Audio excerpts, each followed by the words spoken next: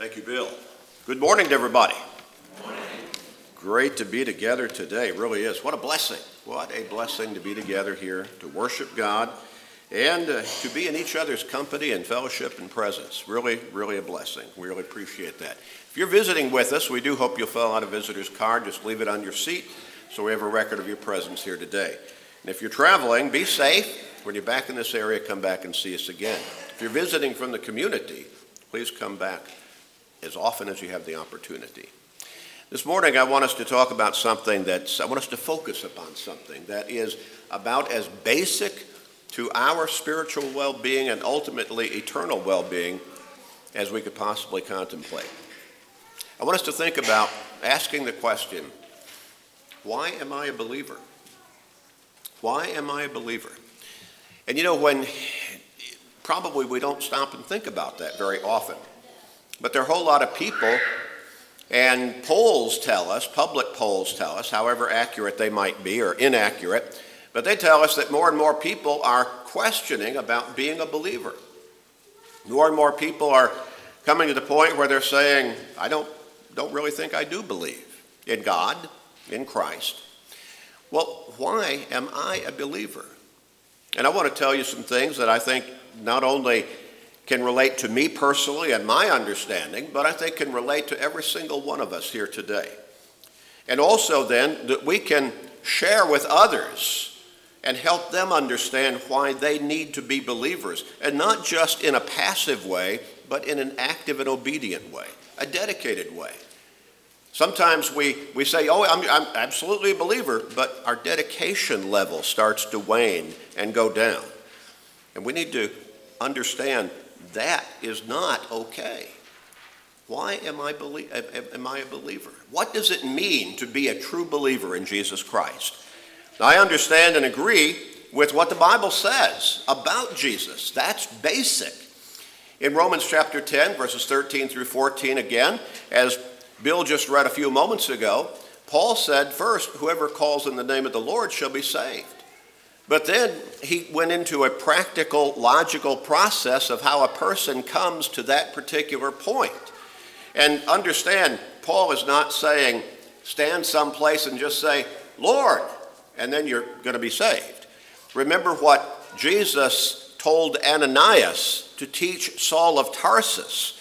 And Paul recounts that in Acts chapter 22 and verse 16. And he said, this Christian man, Ananias, sent by the Lord, came to me, and obviously he taught him the gospel. We don't, some of that we understand reading in between the lines of the scripture verses there. But he then asked me this question, why are you waiting? Arise and be baptized and wash away your sins, calling in the name of the Lord. Calling in the name of the Lord. What? In my obedience to the response to the gospel message, I'm calling in the name of the Lord for my salvation, for my forgiveness, for my redemption. So I understand whoever calls in the name of the Lord shall be saved. And then Paul says, how then shall they call in him of who they have not heard or have not believed? And how shall they believe in him of whom they have not heard? And how shall they hear without a preacher? And so he goes through that logical process, and then in verse 17 he says, so then faith comes by hearing the word of God. So I develop my faith within me, my personal faith in Jesus, as I get into his word and learn about Jesus in all of the texts of scripture that talk about him. So what does it mean to be a true believer in Jesus? I understand and I agree with what the Bible says about Jesus. And so there's a reason why the Apostle Paul wrote in 2 Timothy 2 and verse 15 to study or be diligent to present yourself approved to God, a worker who does not need to be ashamed, rightly dividing the word of truth. My faith comes as I understand God's word and come to believe it, and I'm ready to make the proper applications to my life, obedient applications. And so I need to study. I need to be diligent in studying God's word so that I can understand what it is that I need to believe. Well, it also, to believe in Jesus, to be a true believer in Jesus, as I've just said, includes not just intellectual understanding and agreement, but it includes obedience. In John chapter 14 and verse 15, Jesus said, in the night of his betrayal, If you love me, keep my commandments. He repeated that in verse 21. He repeated that again in verse 23. And then he repeated that in inverse action in verse 24. And so it's not just, again, saying, yeah, I believe, but it's just a verbal thing. It's just an intellectual thing. No, Jesus says, if you truly believe in me, if you truly love me, you're going to obey my commandments. You're going to obey my teachings, live by them consistently and obediently. The Hebrews writer, speaking of Jesus himself, said, having been perfected, he became the author or source of eternal salvation to all who obey him. Not just agree that he exists, but all those who obey him. They agree so much, they believe so much, that they want to live by his teachings. Now, here's the big question. Why should I be a believer in Jesus?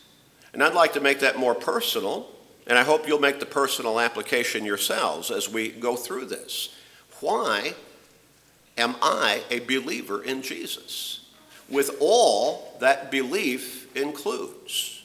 So not just believing, saying, yeah, I believe, but all that belief includes. My obedience, a lifestyle. Well, a true believer in Jesus experiences some very specific blessings that do not come in any other way except through being a true believer in Jesus. And again, that means obedience as well. Are there any advantages over not believing in Jesus? If I'm a believer, do I have any advantage over not believing in Jesus? Does it make sense to believe in Jesus as God's Son and my Lord and Savior? Well, a true believer in Jesus first is forgiven. You know how many people are out there wanting to be forgiven of sins in their life? Wanting to be forgiven for something they've done that they know is wrong, even if they don't, categorize it specifically as sin. They know they've done bad things. They want to be forgiven. How do they get forgiven? Being a believer, a true believer in Jesus, I'm forgiven. Again, Acts chapter 22 and verse 16, Ananias, sent by the Lord, came to Saul of Tarsus, who had been a horrible, violent enemy of the church and of Jesus, trying to compel Christians to blaspheme the name of Christ until he came to his senses, until he was confronted by the Lord himself on the road to Damascus. And Ananias said, why are you waiting? Arise and be baptized and wash away your sins, calling on the name of the Lord. And that's important because if I'm still in my sins, then the wages of my sin is death. But the gift of God is eternal life in Christ Jesus, my Lord. If I'm a true believer in Jesus, then I've been forgiven. And I have that promise of eternal life. I have redemption through his blood, the forgiveness of sins. Ephesians 1 and verse 7, in him we have redemption through his blood, the forgiveness of sins according to the riches of his grace. And true belief, including obedience, leads to forgiveness. I begin with my faith, and that leads me to obedience, which then leads to forgiveness. Acts 10 and verse 43, to him all the prophets witness that through his name, whoever believes in him will receive remission of sins. And if I understand the true meaning of that word remission, translated remission from the Greek, it means, completely wipe away, obliterate any record of those sins. That's total, absolute forgiveness. It's at baptism into Christ that I come into forgiveness. Acts chapter 2 and verse 38, when many of the Jews asked Peter and the rest of the apostles on Pentecost, what shall we do? They just heard the gospel being preached to them. They just heard about Jesus. Many came to believe. Peter said, repent.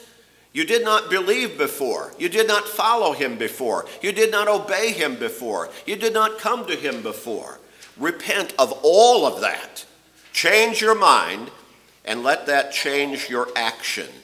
Repent and let every one of you be baptized in the name of Jesus Christ for the remission of sins, and you shall receive the gift of the Holy Spirit. But a true believer also is justified.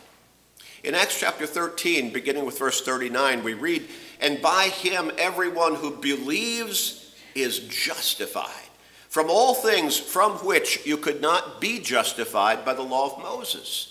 And so here, Jewish people are being preached to. They've lived under the law of Moses. Apparently, those who were being preached to, a great many of them, were still living under the Old Testament law of Moses.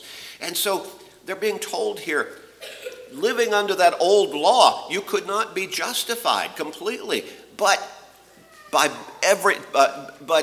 him, by Christ, everyone who believes is justified ultimately and completely.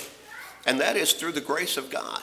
Romans 3 and verse 24, Paul wrote, "Being justified freely by his grace through the redemption that is in Christ Jesus." Again, notice the key, in Christ Jesus. That's another reason why I am a true believer in Christ. But a true believer in Christ also is a brand new creation. In Romans chapter 5 and verse 1, "Therefore, having been justified by faith, we have peace with God through our Lord Jesus Christ." Through our Lord Jesus Christ. And so, justified by his grace, I become new. 2 Corinthians 5 and verse 17, the Apostle Paul says, "Therefore, if anyone is in Christ," again, understand the basic necessity there, believing in Christ, being in Christ. If anyone is in Christ, he is a new creation. A new creation. Old things have passed away. Behold, all things have become new. Have you ever thought at some time in your life, I sure would like a do-over? I sure would like to be able to go back and change things. But we know that once that time is passed under the bridge of life, there's no calling it back, is there? No calling it back. We can't go back and make some mistakes we've made not have happened. We can't go back and kind of start time all over again and erase those things that we've done that we regret having done. But coming into Christ, I've been made new. If anyone is in Christ, he is a new creation. Old things have passed away. Behold, all things have become new. I get that do-over. I get that restart. Now, that does not mean those things that have happened will not have happened, but I get a brand new start on life. And I can change everything from this point forward. I get that do-over. Interesting. In Galatians chapter 3 and verse 27, Paul says, "For as many of you as were baptized into Christ have put on Christ." Now that means he was not a part of you. In this sense, this very pivotal sense, before you were baptized into him. You put him on, and again, that's another sense of this change in my life from a spiritual perspective. I was once away from God. I was once far removed from him. Ephesians chapter 2, beginning with verse 12, says that at that time, and Paul is writing here to Christians at Ephesus, he's reminding them of the transition of the new life that they have taken up, that they have been blessed with having become Christians. He said that at that time, before you became a Christian, before you were baptized into Christ, before you became to believe in him so thoroughly and so fundamentally that you wanted to change your life, you wanted to come to him, you wanted to own him as your Savior.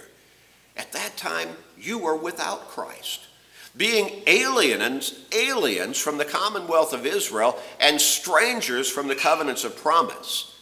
And look at this, and this is where so many people are in our world today, having no hope. And without God, no hope. If I'm without God, I have no hope. Having no hope and without God in the world. But now, and there's that transition word, but everything's changed, hasn't it?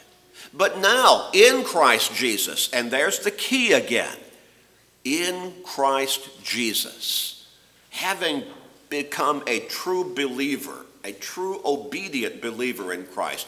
In Christ Jesus, you who once were far off have been brought near by the blood of Christ. What a great blessing. What a great blessing.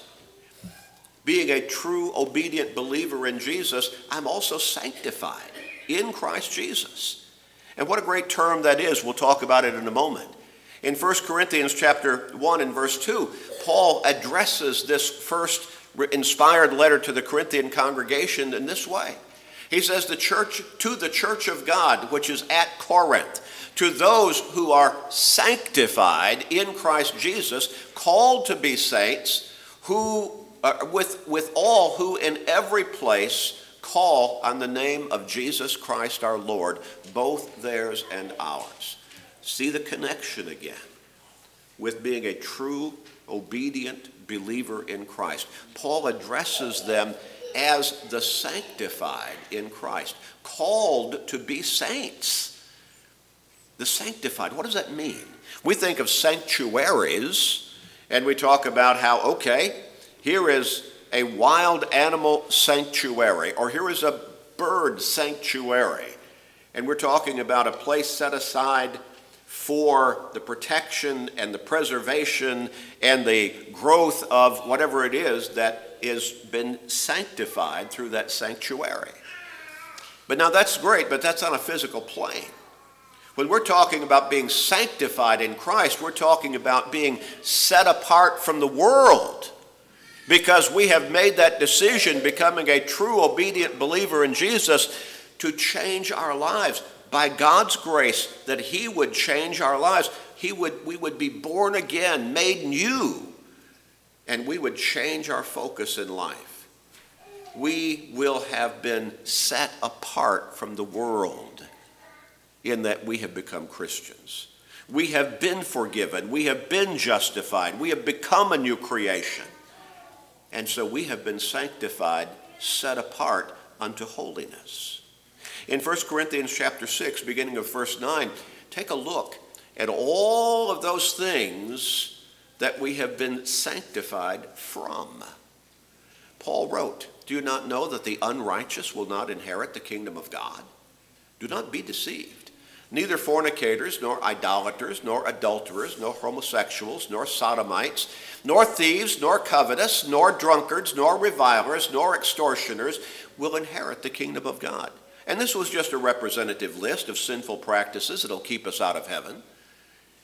And such, Paul goes on to say, and such were some of you.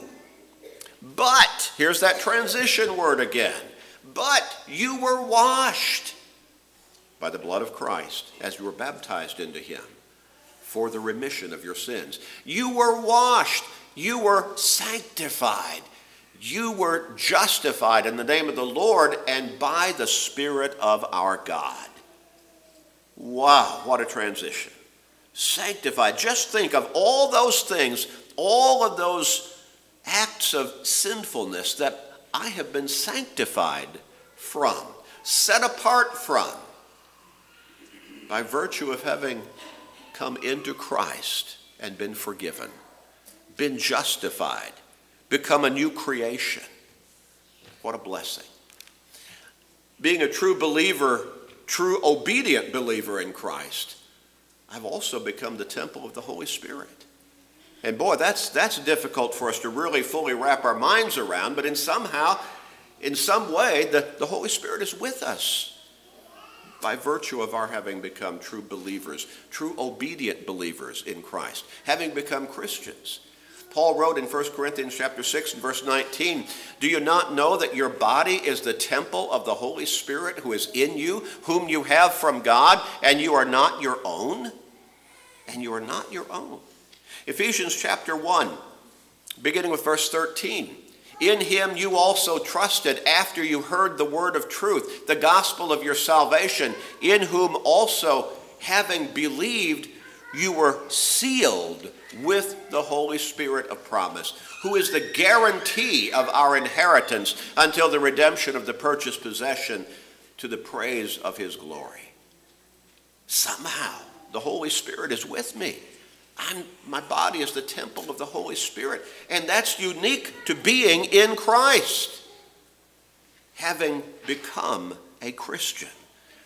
Being a true obedient believer in Jesus, then I'm blessed with forgiveness, with justification. I've become a new creation. I've been sanctified from all of the worldliness. I've been set aside unto holiness in Christ Jesus, and I've become the temple of the Holy Spirit. Being true, obedient believer in Christ, I'm also delivered from condemnation. Delivered from condemnation.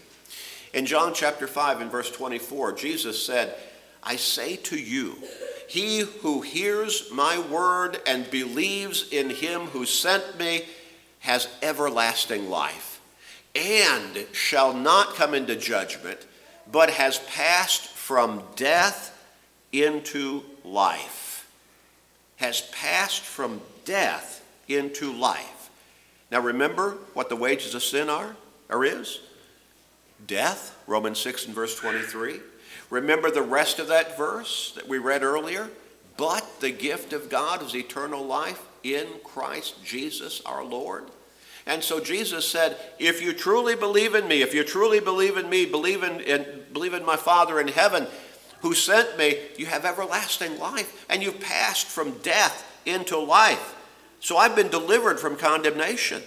In fact, Paul wrote in Romans 8 and verse 1, there is therefore now no condemnation to those who are in Christ Jesus. There's the key again. We keep seeing that, how all of this is central. All of these blessings are central to our being in Christ. There is therefore now no condemnation to those who are in Christ Jesus, who do not walk according to the flesh, but according to the Spirit. What a blessing. And being a true obedient follower of Jesus, I have been the recipient of all of the spiritual blessings in the heavenly places. Ephesians 1 and verse 3, blessed be the God and Father of our Lord Jesus Christ, who has blessed us with every spiritual blessing in the heavenly places in Christ. Now, to whom is Paul writing? Again, to the church at Ephesus, to those who have become Christians. And he says, you have become the recipients. God has bestowed upon you all of the spiritual blessings by virtue of your having been baptized into Christ. Again, notice, blessed be the God and Father of our Lord Jesus Christ. Blessed us with all the spiritual blessings in heavenly places in Christ. Over and over and over again, we see the centrality of all of these very special blessings being related to, being conditioned upon our being in Christ. They come through our relationship in Christ. Being a true obedient follower of Jesus also means I have been adopted by God the Father as a son or daughter, and I become an heir of God. In Galatians 4 and chapter 3 and verse 29, if you are Christ's, there's the condition again. If you are Christ's, then you are Abraham's seed and heirs according to the promise. And then a little bit further in chapter 4 and verse 7, Paul goes on and says, therefore you are no longer a slave, but a son. And if a son, then an heir of God through Christ. When I became a Christian, when I became that true obedient believer in Jesus, God adopted me as his son. Now that's unique to everybody outside of Christ. They're not adopted by God into his family as his sons and daughters. They have not become heirs of Christ or heirs of God because they're outside of Christ. The key is, again, through Christ. In Christ, God adopts us. And that's unique to being a true obedient believer. And again, that means an obedient follower of Christ. Adopted by God. What an incredible blessing to contemplate.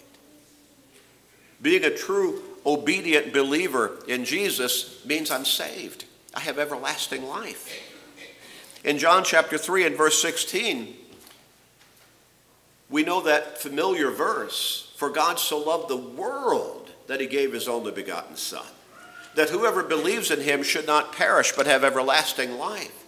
In verse 36, he who believes in the Son has everlasting life, and he who does not obey the Son, and there's the coupling of belief and obedience again, shall not see life, but the wrath of God abides on him. I have everlasting life. I've been saved. In Mark chapter 16, verses 15 and 16, Jesus told the apostles as he was ready to ascend back to heaven following his resurrection and having presented himself risen before hundreds and hundreds of believers for a period of 40 days, he tells them, go into all the world, preach the gospel to all creation. He who believes and is baptized shall be saved. He who does not believe shall be condemned.